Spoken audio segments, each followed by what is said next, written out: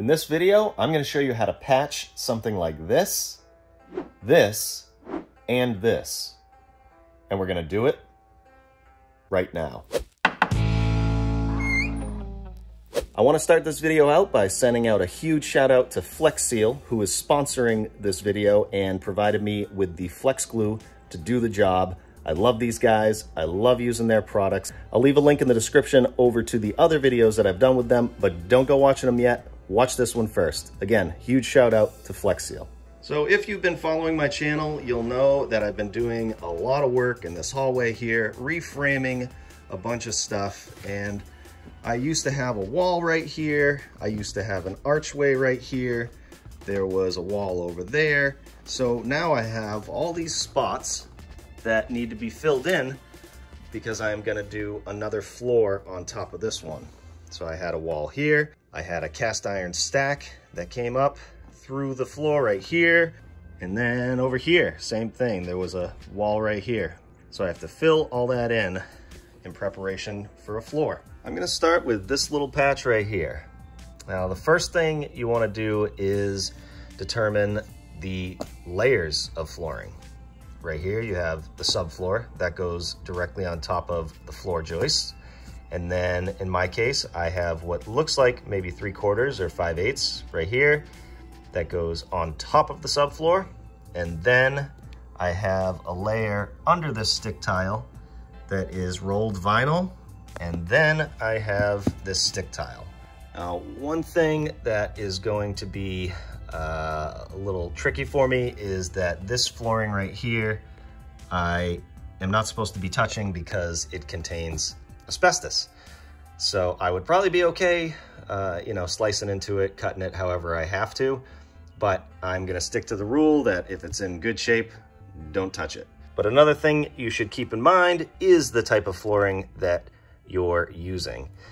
If you're using a thinner material like rolled vinyl or this stick tile, and you don't make the floor perfect or close to perfect, this could happen. See how it's cracking? And the reason that is because I filled this in with plywood, and if I peel this one up, you can see that there is a transition right here. And it's not much, maybe 1/8 of an inch, and still that happened. So in order to avoid that, you should be using some type of floor leveler if you have something that is uneven like that. Or just don't use stick tile or vinyl. Stick tile, you get all this, all these gaps. It just moves around too much and just doesn't look good. So the first step in my case, since I'm gonna be working from the bottom and layering up, is I wanna figure out what the thickness of this is here. So I take my tape, and it looks like that's about 5/8, and that is actually about 7/8, which is not ideal, but I'm not doing stick tile or vinyl flooring. And it actually looks like there was some kind of weird transition here anyways, and that's probably why they're two different heights. But I'm gonna be okay. I'm gonna split the difference here. I'm just gonna use a piece of 3/4 plywood to fill in here, and then we'll go from there. That is about 4.5. That's 2 3/4 right there, and it's about 2 5/8 right there. I'm okay with having gaps here, and you could fill them afterwards, or you could cut this kind of at an angle and make it perfect. That's up to you. I'm just gonna do 2 5/8 by 4.5, and I'll have some gaps. It'll be fine.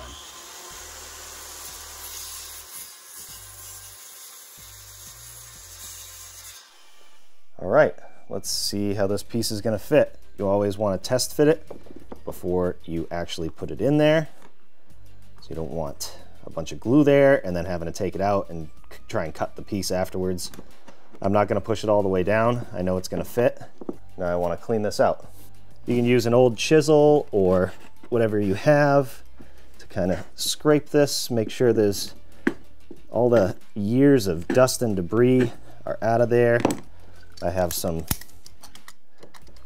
felt paper right here that I can cut with a knife. Looks pretty good. Now I'm gonna vacuum that out. All right, I'm gonna get my flex glue ready. Actually, flex glue comes in the max size now, which is 28 ounces, which would be great if I was doing a whole bunch of floor, but I think this size will be perfect for what I'm doing. Did you guys know this? Whoa, is your mind blown? No? Okay. So I'm gonna load this right up with glue. The reason for the glue is because if you do walk on it and you just attach with fasteners, it could squeak, and this will stop it from squeaking completely. And obviously it's gonna hold it into place a lot better and make it a lot more strong. So I like to load up all the corners and put a bunch in there. Now, I have a basement under there. If a little glue falls through the cracks, that's all right. But I will try to avoid that space in the middle. Okay, that looks pretty good. Now I can take my piece, push it in there. At this point, you could throw some nails in here, but what I like to do is use screws. These are 2-inch construction screws, and it should pull it right down into place. I like using screws because I feel like they grab a lot better. And ideally, if your floor is opened up enough and you can find joists, getting some long screws right into the joist would be the way to go. So what you have here now is 3 different plywood thicknesses. This is probably 7/8. It's probably an old board or something, or there might be something underneath it like felt paper raising it up. Then you have 3/4 and then a step down to 5/8. So if I was to do this floor, this is where I would do the floor leveler, and I would bring it up to the height of the vinyl that's under there, and then I would put this floor on there. Now what I would do if I wasn't filming this, I would take 2 square pieces this size, stack them on top of each other, and call it a day because my flooring is going to run right over it. But in your case, if you are doing a finished floor, I'll show you how to do that. The first thing you want to do is find the factory edges of the whatever material you have. In my case, factory edge is right here, factory edge is right here. So this is the one that needs to come up. So you can take this out. Okay, I've vacuumed this out again, and I'm gonna actually reuse the piece that was here. I'm just gonna hold it to this piece of vinyl, and I'm gonna make a mark. The good thing about stick tile is it's real easy. That's all you gotta do. And now I have my filler piece basically right here. That is not perfect, but of course you know, that's okay. And then I have a full leftover tile. I always like having extra whenever I do a floor, just in case something like this happens. Now I can take a measurement.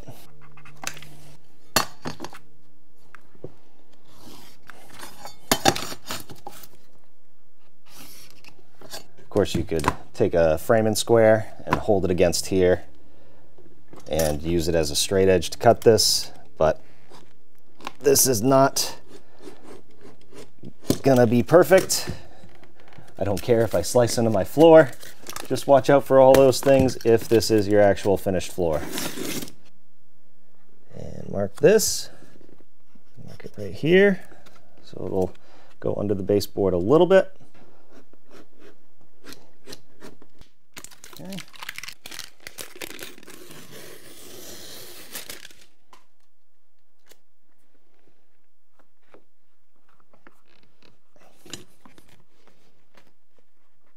Sneak it under that baseboard. First patch done. Looks great. You'd never know. On to the next. Okay, let's do this patch next. I believe I'm gonna do the same floating floor in here. Either that or I'm gonna do carpet. For this one, what I'm gonna do is take my level and I'm gonna check this in a couple places. to see, about 1.125" there. My little tiny torpedo level, check that. And that's about 1 inch. That's about 1 inch as well. I think that 1/8 inch will be fine for what I'm doing. Again, if you wanted to, you would want to do floor leveler if you're putting down some thin flooring like linoleum or the stick tiles. But I think for carpet or the floating floor that I'm planning on doing, I'll be fine. So I'm gonna say 1 inch because I have 1/2 inch plywood, so I'm gonna cut 2 pieces of 1/2 inch plywood. So if you wanted to make a nice square patch, you could mark this, measure this, and make it even to here, make a line, and cut it with something like this tool, my favorite tool ever, or you can cut it with a Sawzall or even a circular saw if you wanted to, just down to that layer. Just make sure you set the depth of your saw if you do use a circular saw. But I'm actually going to cut this little puzzle piece, and here's a little tip how I like to do this. I like to draw out what the patch is going to be. So it's going to be like this. And then I will take measurements just like this in different places. It's like 2 3/4 is going to work right here. So I know that's going to be 2 3/4 wide. 20 5/8 looks good. So I'll mark 20 5/8 right here. 5 1/2. 2 3/4. Now I'll take this and cut 2 pieces of 1/2 inch plywood.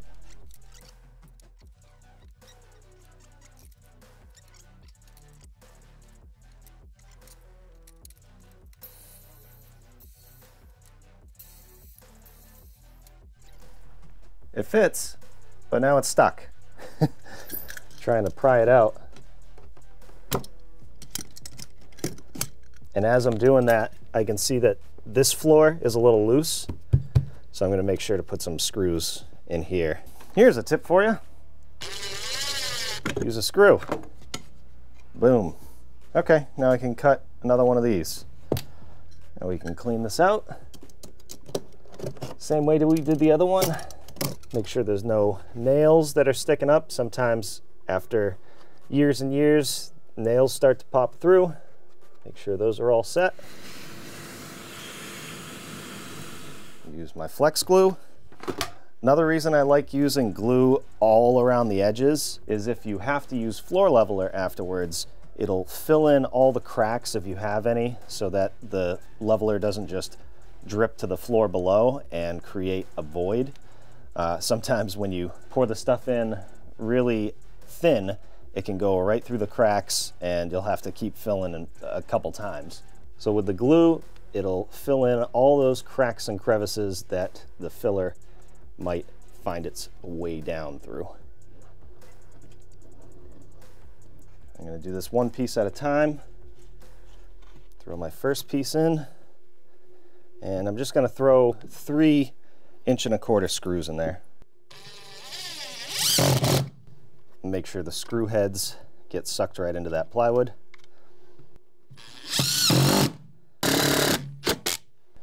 Test fit this one. More glue. Same way. All along the edges. That just makes sure that everything is nice and tight. And if the flooring around it is loose, it'll actually tighten that flooring up too. Like I noticed this was a little loose, but once this glue dries, it should hold everything into place nice. Now I can use my 2-inch construction screws.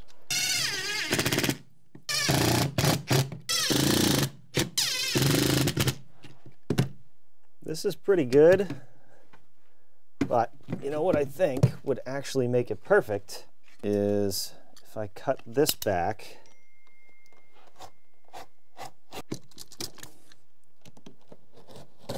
right here.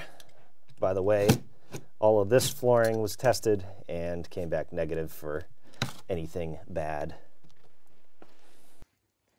Now with all that stuff out of there, I think it is going to be perfect if I do a piece of 1/4 inch from here to here and here to here. Cover that whole piece up. Well, I got a 1/4 inch piece, and when I put it in there, I thought I had the right idea, but it looks like it's a little too high. So I could either leave it like that and go over it, or I could use these stick tiles, because that is going to make it perfect. So I think that's what I'm going to do. That way it'll be nice and level. It really doesn't matter what you use for flooring, as long as you try and match up the heights as best you can. So stick tiles it is. So here's what I decided to do before I put those tiles in. I got my V-notch trowel, and I just took a bunch of flex glue, and I'm gonna glue this entire thing so that the tiles won't move around. They shouldn't crack like they did before, and this will fill in any of those voids, any of those gaps in between the plywood and the other floor. I think this is gonna work good. If flex glue can hold up 300 pounds of bricks, I think it can hold down this stick tile. Seriously, I tested it. I love this stuff. Thank you again to Flex Seal for sponsoring this video. This isn't like a typical thing, like you should expect to do this every time you fill in flooring, but what you should expect is, like with any home repair, is to problem solve and come up with your own solution. Like this. Adding those tiles made all the difference. That is perfect. Moving on. All right, it's time for this patch. And this one is a little messy. So from underneath, you can see a lot better what's going on here. This was hacked out for a cast iron pipe that went up through the roof. And you can see they hacked up quite a bit of this. Now, the ideal situation would be to cut this subfloor back to this joist. But that flooring up there is the flooring that I can't cut. And besides, that is the old outside wall, and that wall is sitting on top of it. So I'd never be able to cut that half on that joist and get something in there. I did a similar patch over here for the bathroom, and over here you can see I cut the subfloor right back to the joist, and I filled it in, and I will leave a link in the description over to that video so you can see how I did it. But for this one, we're gonna have to get a little more creative.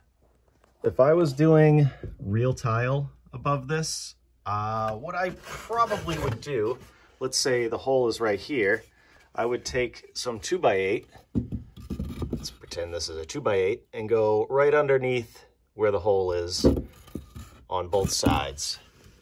I would attach it real good to the existing joists, and then I would go from there.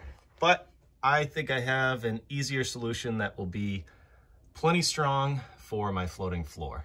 So let me show you that.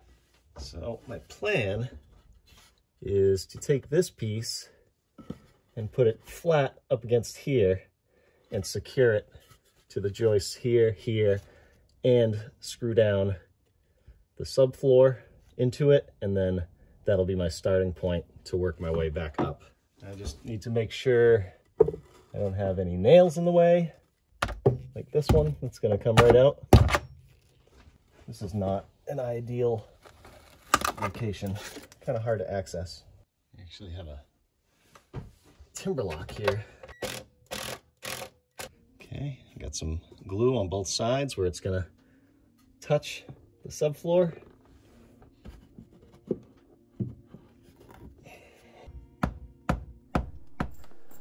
So before I attach it down there, I'm gonna attach it up here. So I wanna bring this tight. I I think 3-inch screws are gonna do it. Let's see. Yeah, 2-inch, I don't think are long enough.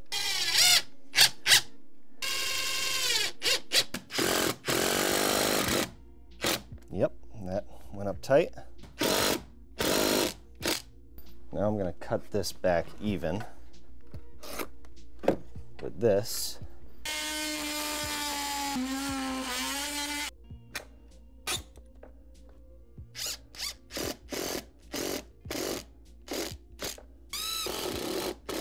Oh, I got a split. I figured that might happen. It's nice and tight against the subfloor here. I can go back downstairs and attach it into the joists.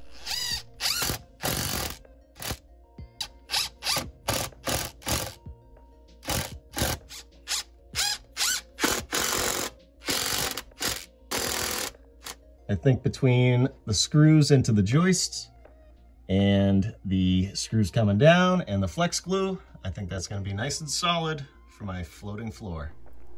I ended up cutting this back a little more square, and I vacuumed this up, and what I'm going to do now is take a measurement for my first piece, again working from the bottom up, and what I want to do is tuck it in here just a little bit and then tuck it in here as much as I possibly can.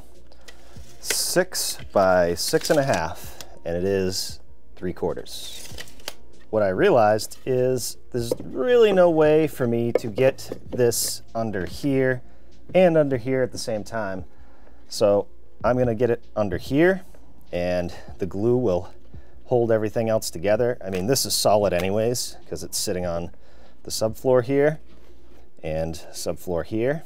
I'm not even gonna test fit it. I really can't, because then it's gonna get stuck when I try and pull it back out. So I'm just gonna glue it right in. All the edges and the middle. The field, as you would call it. Oh.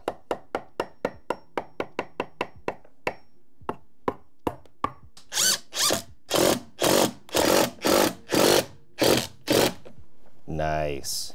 That's perfect. That raised that up just a little bit. So now I'm gonna fill in this piece, and then I'll do a separate strip right here just to make it easier. Flex glue, and get right under those old pieces.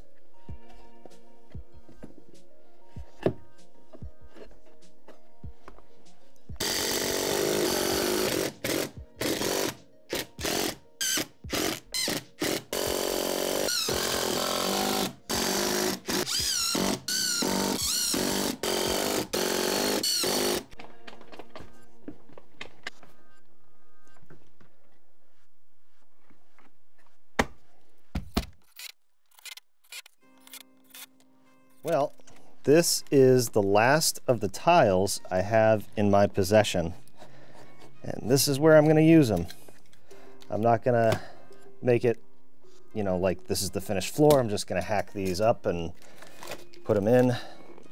But I really like the glue idea underneath here, so I'm going to do it again right here. I think it's going to be way more solid.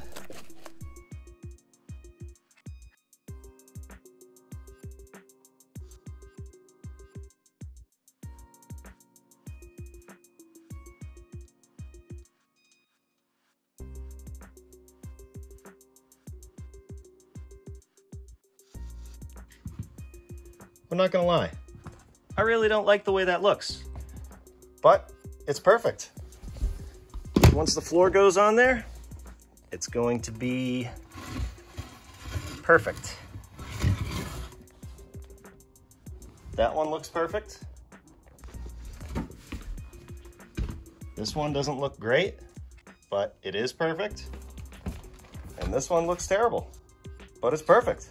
And sometimes that's just what you have to deal with when you have an old house and you run into situations like this floor. I don't want to pay $4,000 to remove the floor underneath it to do tile. So floating floor over what I have. So I just patched it in so that it's solid, it won't squeak, and it's going to be flush. The entire floor will be flush, and when my floor goes over it, you won't even know. So it is the next day. Still don't like the way this looks, but the good thing is it is really solid. That stuff is not moving. So if I did that over here, you can see that moves pretty easily. Flex glue for the win. But here's what I really wanted to show you. This whole time doing all this framing and everything, after I took out this wall that was here, we have had a carpet just to cover up this hole for now so you can walk on it and everything.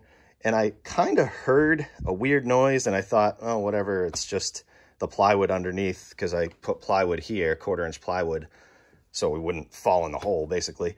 And I heard this weird noise over and over again, and I'm like, whatever, I'll figure it out when I do this. Well, I did this, and this is really interesting. So if you step right here,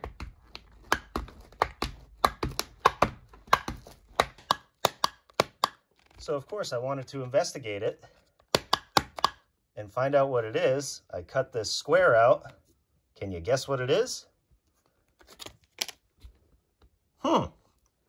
It looks like a tin can lid nailed to the floor.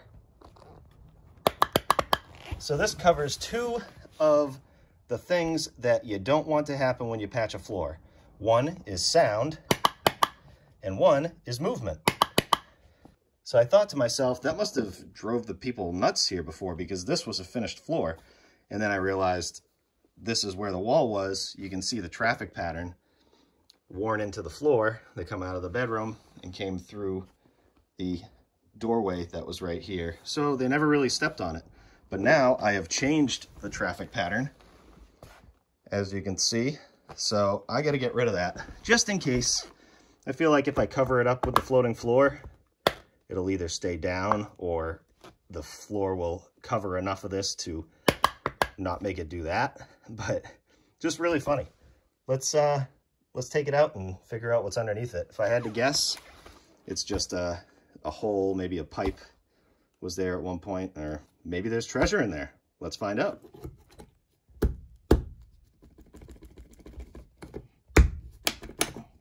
What do you guys think it is? I'm nervous.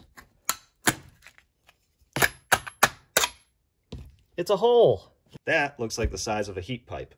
I'm pretty sure they had steam heat, so the big cast iron radiators.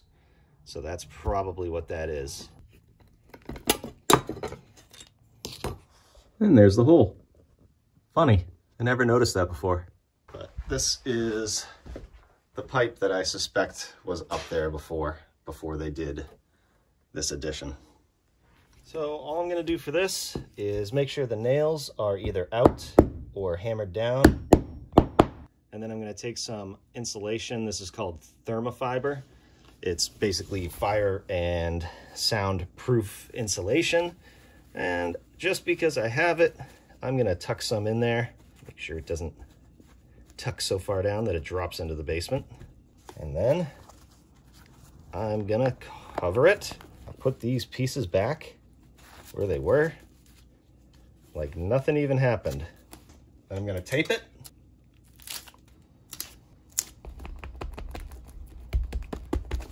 And I'm gonna call it a day. My flooring will go right over that, and I'll have no problem. No more sound, no more movement. So again, huge shout out to Flex Seal for sponsoring this video and for supplying the flex glue to do this job. I really appreciate it. If you guys want to see more videos like this, you can click here-ish and check those out. And if you haven't subscribed yet, definitely consider it. Thanks for watching. We'll see you on the next one. Oh, hey, I didn't see you there.